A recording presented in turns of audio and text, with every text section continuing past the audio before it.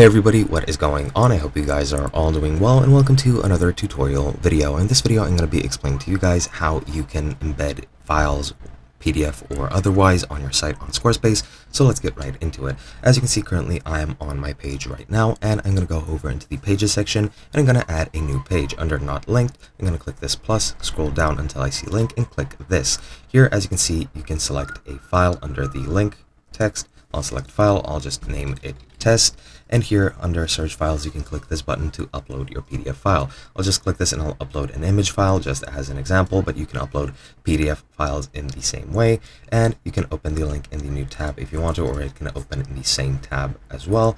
And once you do that, just click save once that appears, and now you have that new link right over here. Now if I go here into the editing section, I can change it or copy it if I wanted to, and that is pretty much it. Now you can go ahead and add a button on your site. For example, if I go here, add a blog, I'll add a button, which is shown here. And I'm going to go ahead and link it, and you can link it to URL, file, or phone, or page.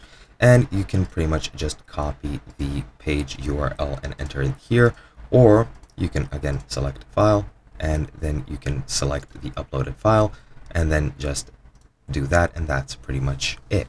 Now when I save and exit, if I click this button, it's going to show me that new page, and that is pretty much it. Hope you guys enjoyed, and I'll be seeing you guys in another video.